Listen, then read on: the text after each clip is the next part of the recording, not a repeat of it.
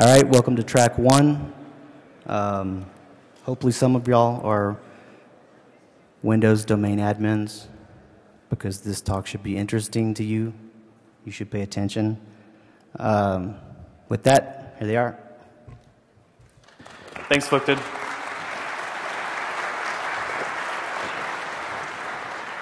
So I want to make sure I got the right mic. Can the people in the back hear me okay? Awesome, thank you. So we are talking about 6 degrees of domain admin. If you're not familiar with this phrase, there's a very common game in the like film geek world called 6 Degrees of Kevin Bacon, where you can take any actor, any director, any movie, and just by making 6 connections, you can find a way to go to Kevin Bacon. I don't know why it's Kevin Bacon, that's what it is. So we have found a way to do that in an Active Directory environment, and domain admin is the most obvious target, so that's what we selected. Is there a little bit of feedback? Maybe we should back off a little bit. Okay. About us.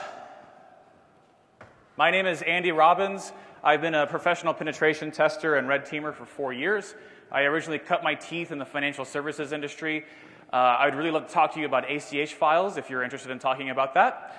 All 3 of us work at Varus Group's Adaptive Threat Division. With that, I will pass it over to Rohan. Hi, I'm Rohan Vazarkar. I'm another penetration tester at Varus Group. I've been doing penetration testing for about 2.5 years. I work on a lot of open source projects, and I was responsible for the web UI for this one. Hi, my name is Schroeder. My handle is Harmjoy. I'm a researcher at the Adaptive Threat Division, and I've built a good number of our offensive kind of tool sets that we've used over the last couple of years, most notably PowerShell Empire and also PowerView, which kind of acts as the data collection component for Bloodhound. Any PowerView users in the room? Lots of you. Awesome. Yeah, give Will a hand. Give Will a hand for PowerView. Yeah. And also, this is their first time here at DEF CON, so give them a hand too real quick. It's their first time speaking. All right. Let's talk a little bit about the current state of Active Directory domain privilege escalation. First of all, I want to talk about this quote a little bit. This is stated by John Lambert. He's a general manager at Microsoft's Threat Intelligence Center. John said, "Defenders think in lists, attackers think in graphs. As long as this is true, attackers will win." There's a great blog post where John goes into some depth about what this concept means effectively. What I hope that we can show you is that not only are we going to start thinking in graphs, we're going to start using them practically to automate a lot of our work. So first of all, with Active Directory domain privilege escalation, Active Directory is effectively ubiquitous. In Sean Metcalf's talk, he stated that of the Fortune 500 in the United States, more than 90 or more than 95% of organizations use Active Directory. To the people in this room, that's probably a given. But what does that ubiquity actually mean in the real world? That ubiquity means that Active Directory is a subject of a lot of attention, not only from defenders, but also from attackers. So that means that there is a lot of time, energy, money, blood, sweat, tears, going into learning how to best defend Active Directory environments and also how to attack them. As penetration testers and red teamers, we have the benefit of every so often getting these nice, easy buttons that make us look like elite hacksaws because we use the right module to basically do like a point-click escalate rights. MS-08067, MS-1468, Kitrapod, GPP. The list goes on. What's the problem with these easy buttons? The problem is that they are ephemeral. They have a tendency to go away. Especially over the past 4 or 5 years, enterprises, at least in the United States, have started paying attention to a lot of the things that people in this room have been saying for a long time. Do patch management, run vulnerability scanners, audit the results of those vulnerability scanners. So those vulnerability management practices are getting more mature. That means that when you land into an environment and they have that kind of maturity, those easy buttons may not necessarily be available to you. So let's look at this in a visual way. We have an example of a very simple Active Directory environment where we have 16 computers.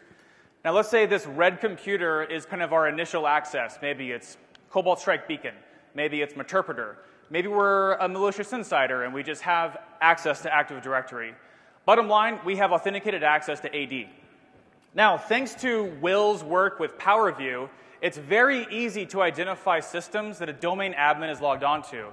In fact, you can typically find out where everybody in the environment is logged onto, which will be very important later. So let's say we identify this is the box where the domain admin is logged on. Now, this client organization that you're in, they don't have the best patch management. They don't have the best vulnerability management. So you escalate rights on this one initial machine. You dump the NTLM hash for the RID 500 system. They've applied KB 287-1997, but they haven't disabled the local admin account. What does that mean for you? That means that all these computers all of a sudden light up, and now you have kind of notional administrator access to them, including the box that the domain admin is logged onto. So you use your favorite pivot method, maybe PSExec or WMI. You pivot over to the box the domain admin is logged onto. You run memcats. You get the password. Now you have access to the entire environment. Awesome. Who's executed an attack path exactly like that? Like a billion times. Most everybody. Let's take a look at a slightly different example. So in this environment, the client actually does have proper patch management and vulnerability management programs. So you're not going to be able to find MS-08-67. You're not going to find MS-1468. You're not going to find GPP creds. However, in our experience, 99 times out of 100, we are able to gain some kind of initial privilege access into an environment. Most typically, this actually happens with clear text credentials that are in a file share that anybody who's authenticated to AD can view and read. Logon scripts are probably the most obvious example. So let's say that we find one of those credentials, and okay, so first of all, we found the DA, he was logged on, he's in the same box. We use those credentials and we identify systems that we now kind of have notional or provisional administrator access to. We find these 3 boxes and we find out who the 3 people are who are logged onto those systems. Unfortunately for us, none of those people are a domain admin. Additionally, none of those users have administrator rights to the box that the domain admin is logged onto. So we have this kind of missing link that we have to identify.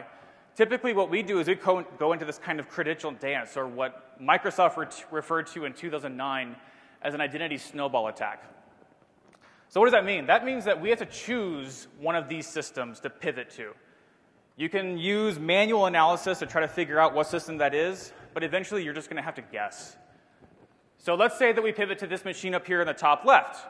We get this guy's credential. We do the same thing. We figure out what systems does this guy have admin rights to. Okay, now we have some new boxes. However, again, not a DA. And again, none of those users have admin rights in the system the DA is logged onto. So again, we have to guess.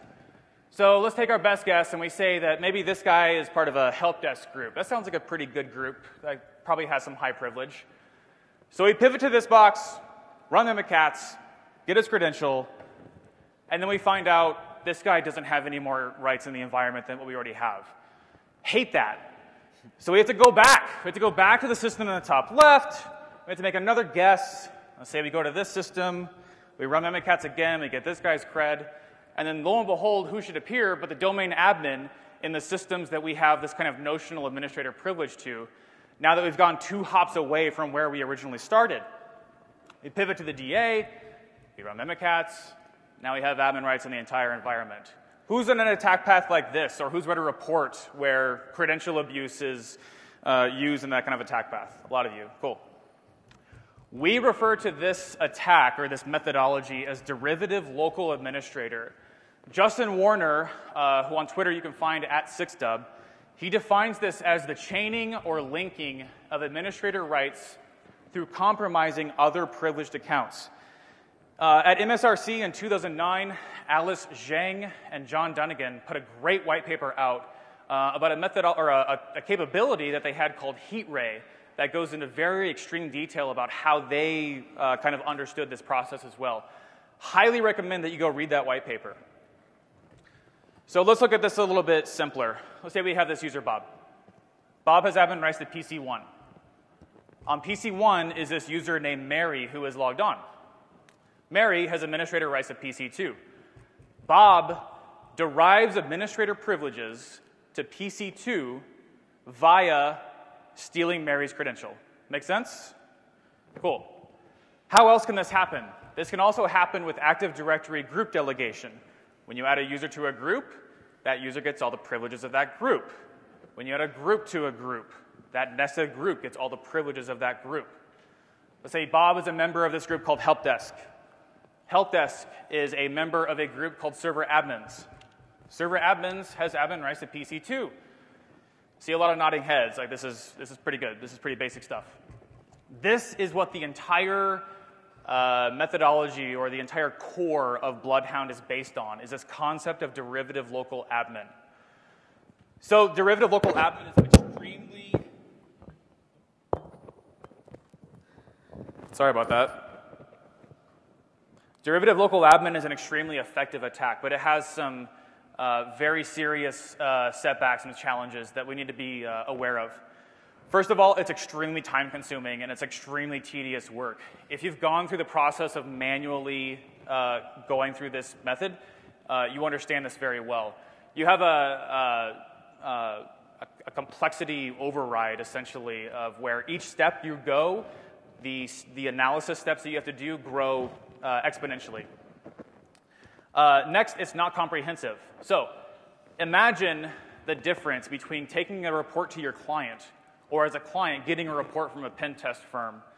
Imagine the difference between reading, this is one attack path that we identified in your environment, versus here are all of the attack paths in your environment. Okay? Next, you have limited situational awareness. You may not even understand, you may not have the ability to understand what kind of privilege you currently have in whatever user context you're running in. Finally, the last thing I will say is, did you even need DA? If your target is like an HR system, it's going to be simple to escalate to DA and then go back down to the system that you actually need. But you may not have even had to go through this rigmarole of escalating to DA in the first place. All right, we're going to talk about graph theory. I'm going to take a drink of water real quick.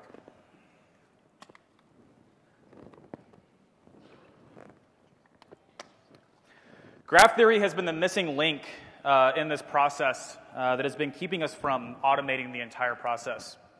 I'd highly recommend you look at the history of graph theory with Leonard Euler using it to disprove, or to prove that there was no solution to the 7 bridges of Königsberg problem.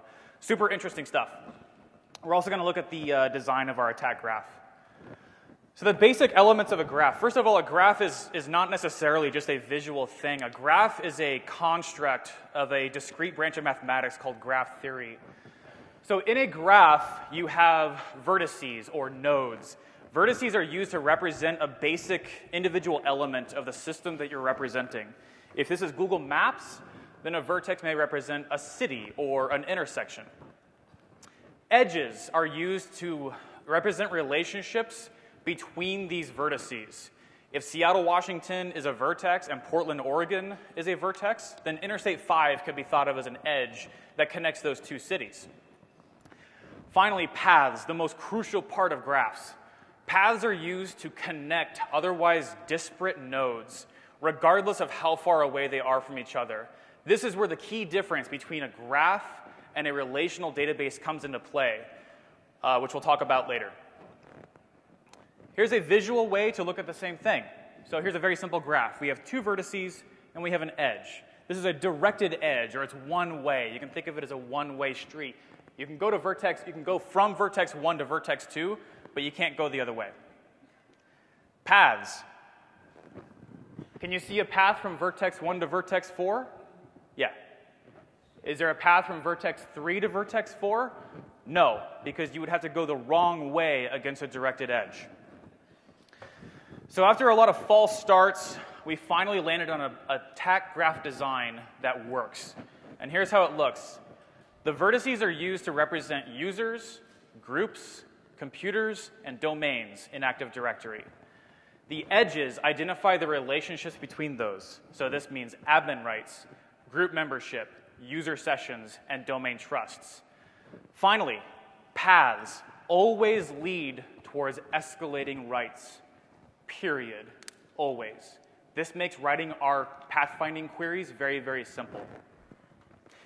Again, let's look at this visually. Like I said, users, we have 2 users in this graph, Bob and Mary.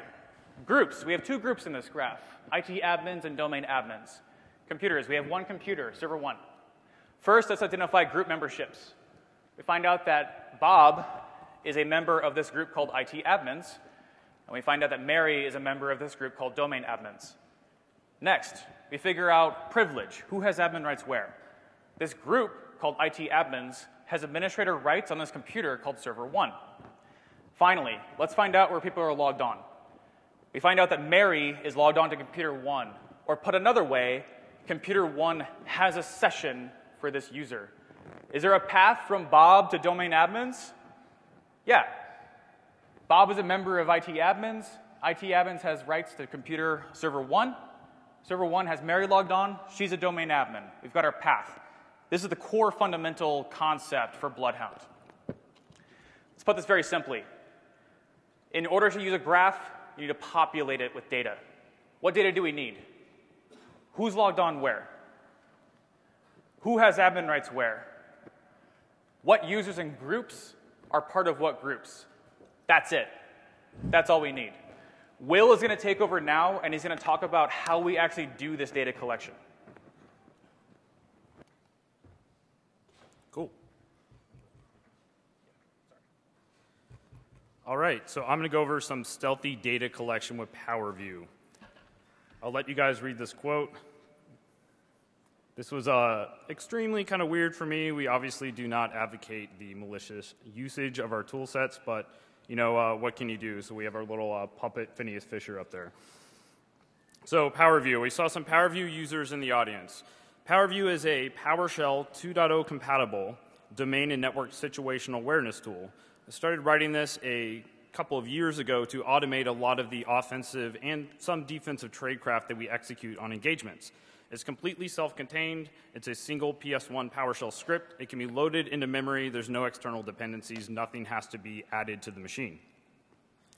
PowerView collects the data the Bloodhound is built on. And what's really cool is that in most cases, you do not need any kind of elevated domain access to gather this information. And I'll go over the different components here in a second. So just as a domain authenticated user, you do need a session like that. But no privileges at all, just in domain users, the parent group. You can collect a huge amount of information from Active Directory through a couple of different ways. So, Andy mentioned the 3 components of information we needed. The first is who's logged on where. We refer to this as user hunting. So the main function in PowerView that does this is invoke user hunter. It was one of the first ones written. It's an extremely common one that people tend to run. It utilizes a couple of Win32 API calls under the hood, the most useful being net session and num, to where you can point these functions to remote systems and figure out who has sessions established with that remote box. Again, not having to have administrative rights on that remote system. So you can run this against a domain controller or file server and get a really nice mapping about who's logged in where. There's also a stealth option.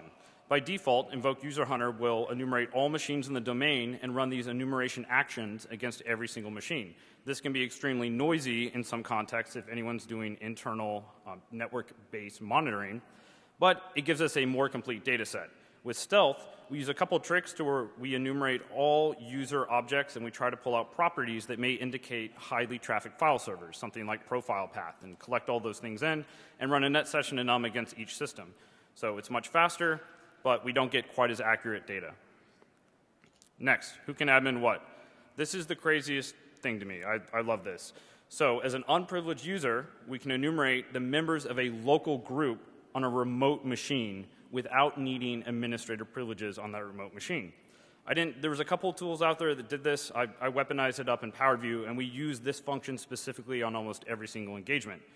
There's 2 ways you can do this. You can use the WinNT service provider, which is a remnant of NT domain deployments, and you can also use this particular net local group members call. Just point it to a remote server, and it happily gives you back who the members of local administrators are, their domain SID, whether they're a group or a user. The function in PowerView that does this is getNet local group. You just pass an IP, a NetBIOS name, or a computer name. If you would like to use the API call, you can do the -API flag. By default, it does the Win32 provider. We also have a kind of different new kind of method to do this, to gather the same information. So I worked last year with Sean Metcalf about how to kind of structure this approach. Group policy objects are just collections of settings that are applied to computers. Some of these settings are who are in the local administrators group for a particular machine. This is either through restricted groups or group policy preferences.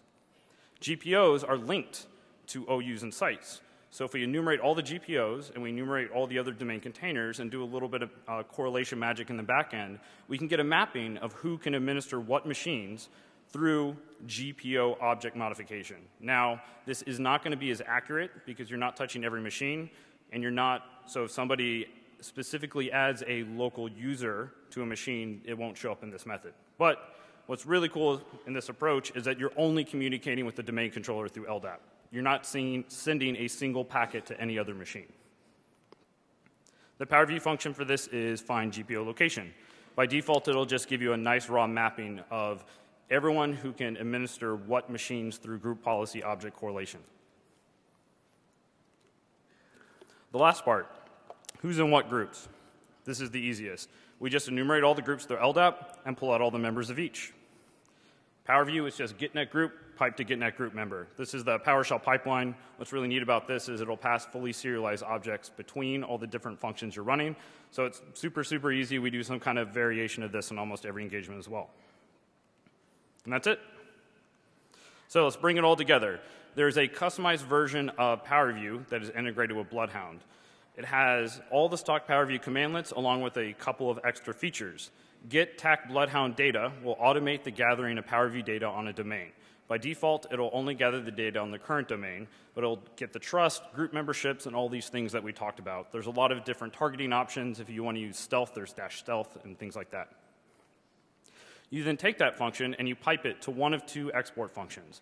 Export Bloodhound data will export all those custom objects, package them up with Cypher queries for Neo4j, which is what it uses on the back end, and then shuttle everything off to the Neo4j batch RESTful API ingestion interface. So if the collection machine can reach the analysis machine, whether on the same domain or through something like a reverse port forward, which we have done in the field and it does work, then you can just shoot this stuff straight into Neo4j and then Bloodhound without touching disk.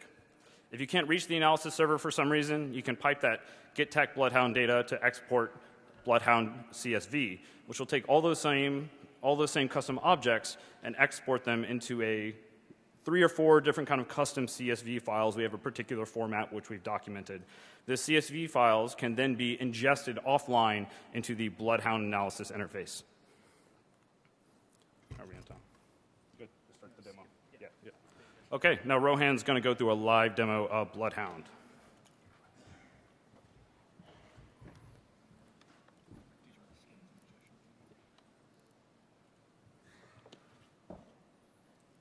All right, so, I'm not trying to hide it from you, I promise. I'm going to mirror the screen.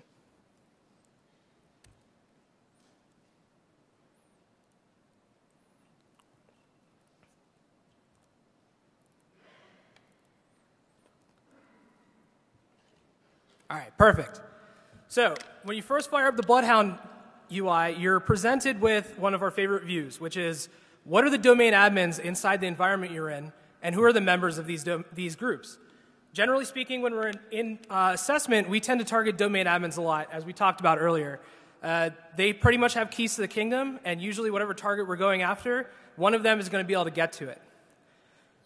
Any node that is in the environment can be auto-completed using the search bar up here. So it'll help you find stuff you need. We're going to actually start with a user. Any user you click on is going to present you with a bunch of information about that user here. So the first thing we can see is first-degree group membership. These are all the groups that our user is part of by default. The next thing you can see is unrolled group membership. Now, a lot of times this is actually kind of a pain to enumerate properly, especially when groups get really, really nested like the one you see here. The next thing we can look at is group delegated admin rights. If this user was added to the local admins of any machine explicitly, that would be here. But because we're not, we're just going to look here. This is every single system that this user has access to based on their group membership. Now, to keep the graph a little bit more readable, we do a lot of collapsing of nodes. So if you can see there's an 87 next to the domain admins node here. Slow down. All right. There are 87 other computers I can't slow down, sorry.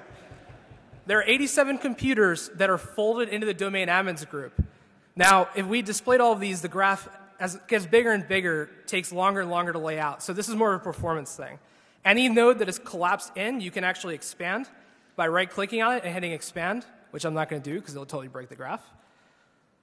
So in this, one more thing you can look at is derivative local admin rights, which is what we were talking about earlier. Now, this graph here is showing from our user any path that this user can take to get to any other computer in the environment, whether it's through group membership, through local admin rights, or sessions of users that are logged into computers which you have admin rights to. Now, navigating this graph can be a little difficult, and there's a lot of nodes here, so we introduced a feature called Spotlight. Using Spotlight, you can search the graph you're currently on for any nodes. So we're going to look for this research group here. Whenever you click on the Spotlight, it'll zoom in on the node so you know where it is on the graph, and it'll pull up all the information on the left so you can start interacting with it. Move it around. Here we go. So there you go. It's a node. Ooh. You can ask Bloodhound to give you who the direct members of any group are. You can see there's 4 more that are folded here. We can expand this, and you'll see that these are users. The next thing you can ask Bloodhound to give you is the unrolled group members of a group. As groups start getting nested, it becomes more and more difficult to find who the real members are. So Bloodhound makes it really easy to do that. You can also ask Bloodhound what direct administration rights a group has. So we expand this, you can see there's 28 different computers that this group has direct admin to. Just like with a user, you can calculate derivative local admin rights. It'll use wherever you start, and it will try any path it can find to any other node in the domain. Another really handy feature we have is sessions. Using this, you can ask Bloodhound to tell you where every single user that is a part of either the group or subgroups is logged in. A lot of times when you're on an assessment, you know that there's a specific group that users belong to, and that group is where you're targeting your crown jewels. Let's say it's an HR group and you're trying to access their information. With Bloodhound, you can ask where are all the HR members logged in, and it'll give you every single computer that it has a session for. Now, on this group, we're going to find ourselves a computer, sequel 2. We'll pretend like this is something cool here. You can ask Bloodhound who the explicit admins for a computer are. These are first-degree admins. So if you run net local group administrator on a system, this is the output you'd get. You can also unroll the admins on a computer. In this particular case, there are 6 groups that have local admin on this system. However, once you unroll it, it becomes 51 users with administrative rights. As Active Directory domains expand and they keep getting more and more things inside of them, groups can get nested. You can easily lose track of who's admin on a system because of nested groups just continuing to obscure what you're looking for. One thing I would add to that is this example is showing an order of magnitude difference between who is explicitly defined as an admin on the system versus who gains admin rights through these nested groups. And that kind of difference in an order of magnitude we see is very, very common on almost every assessment that we go into. You can ask Bloodhound to give you the sessions for computer, who's logged onto there. It's extra information that's always handy. And just like with a group or a user, you can ask Bloodhound to calculate the derivative local admin rights, provided you started from that computer.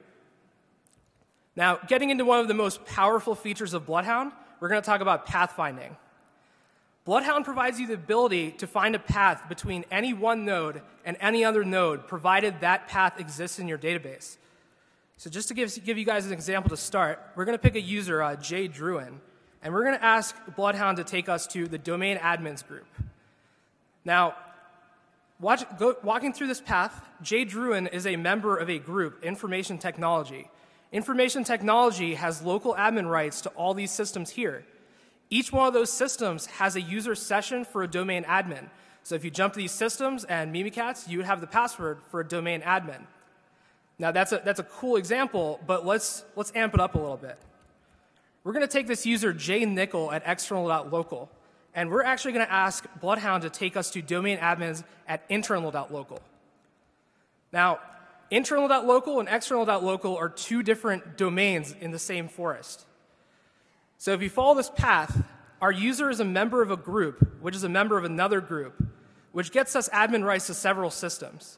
We can steal a session from one of those systems and get a different group membership. That takes us to another system with a user in external.local. However, the next hop is in the internal.local domain. Despite the fact that we're jumping a trust boundary between two domains, Bloodhound just is using the data available to it, and it has no problem enumerating these paths. No matter how complicated the path is, if the path exists, Bloodhound will be able to enumerate that path properly. So one thing that I would add to that, a common question that we've been getting over the past week when we're publicly demoing Bloodhound for the first time is with regard to scalability. So we went into an environment that had 200,000 computers, Windows workstations and servers. They had about 90,000 users. They had about 75,000 groups. Tracking all that information manually is just not possible. So they also had more than 75 domains, I would say, in a forest with varying degrees of trust. With the stealth option that Will talked about with ingestion, it took us about 20 to 30 minutes to collect all the information we needed from this global enterprise to identify attack paths. Doing the query with Neo4j in a graph database is just as fast as what you're seeing here. In that environment I'm talking about, with 200,000 computers, more than 75 domains, Bloodhound found us an attack path to go from this tiny little domain that was relatively insecure to this very high security domain where our actual objective was, cross 6 domain trust boundaries, taking advantage of users that had relatively low privilege, like 4 machines that they were admins on. But it just so happened that one of those machines had a user that gave us more privilege in the environment until we got to what we needed. Thanks.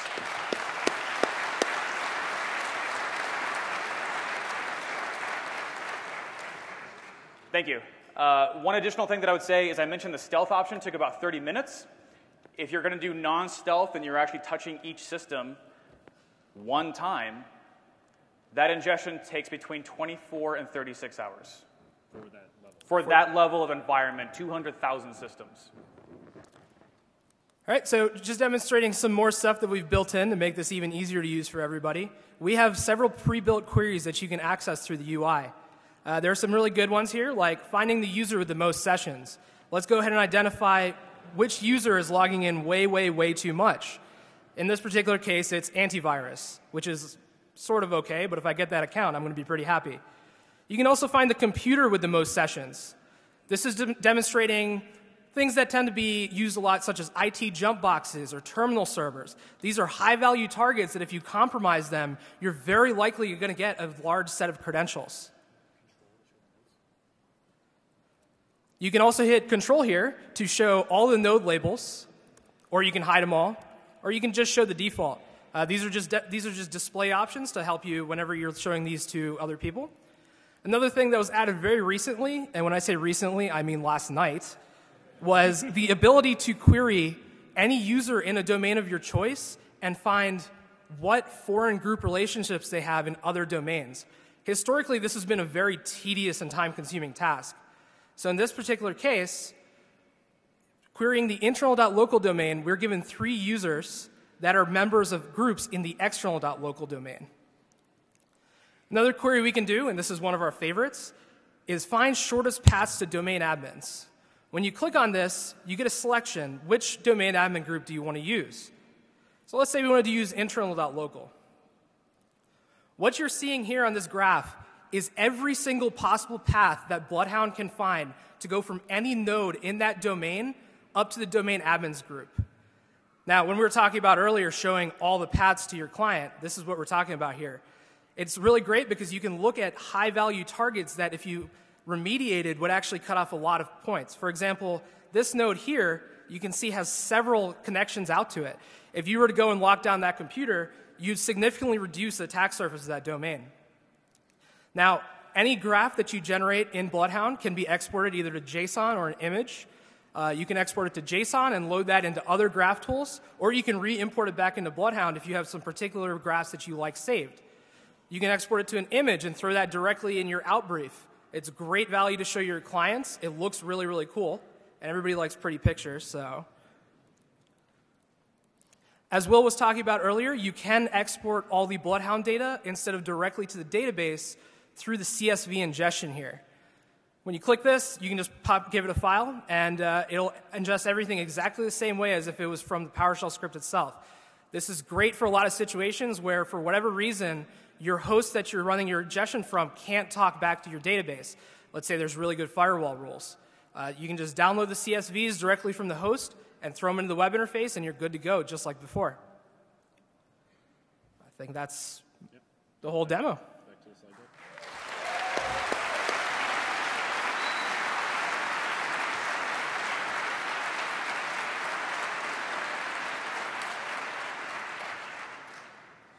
Thank you. So we have 10 minutes left.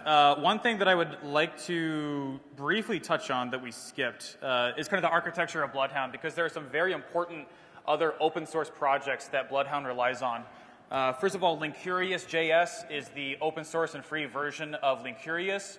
If you are developing a web front end like this that interfaces with Neo4j, Linkurious is where you want to go. It's built on top of Sigma, so you have all these things kind of abstracted away from you that are otherwise very difficult if you're not a JavaScript expert.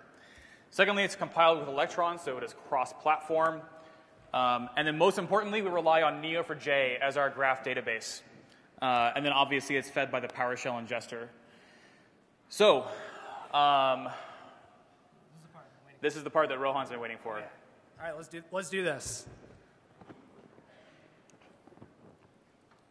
So we have here the Bloodhound repository, which to this moment has been private.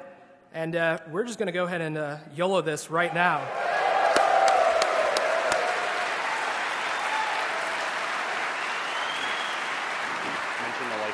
Uh-oh, this is bad.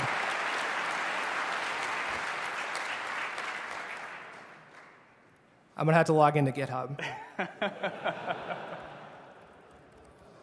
I just ruined everything. Andy, why didn't you make me check this?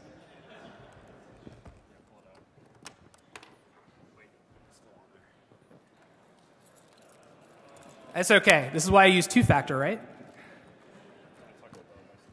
Yeah, so while Rohan is doing this, the license that we are releasing this under is GPL v3. No, I'm good. I'm not afraid of these people. Once we get done with this... Okay, here we go. All right, and there we go. It's public, I promise.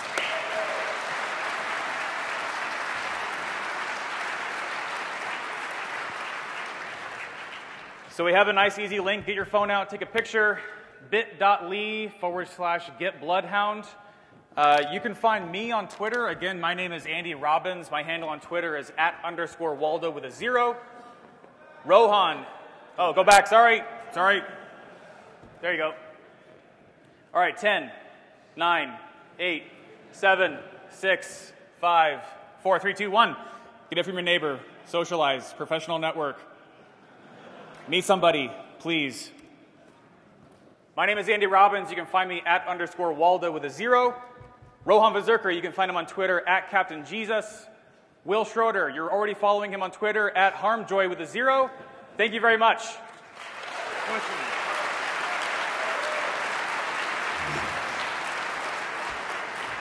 By the way, we decided to be really nice to you, and we have pre-compiled binaries for every OS and architecture. So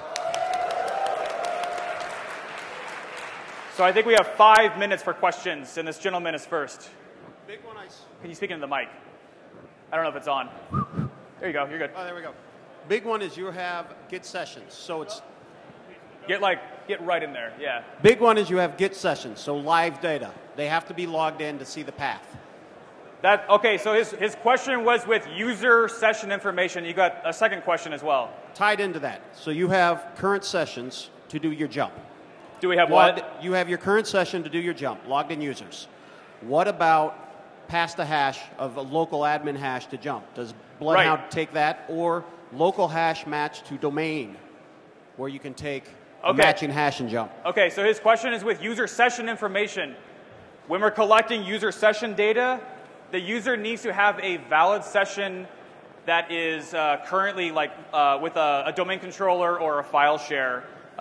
So you may find yourself recollecting user session information frequently. because of the nature of how that works. Your second question was with local accounts, with RID 500, with pass the hash. Right now, we are only tracking domain accounts. We are not tracking local accounts at all. But we may put that in the future. Because it jumped from local up to domain with matching hash. Oh, okay, so also the question of like reuse passwords from like a local admin that has the same password or NTLM hash as a DA, we're also not tracking that as well. You should check out a project called AutoDane from SensePost. That may have what you're looking for. Yeah, thank you. Thank you for the question. Hi, do you count for stuff like laps being rolled out into the environment? So the question was, do we account for laps being passed up, being distributed through the environment?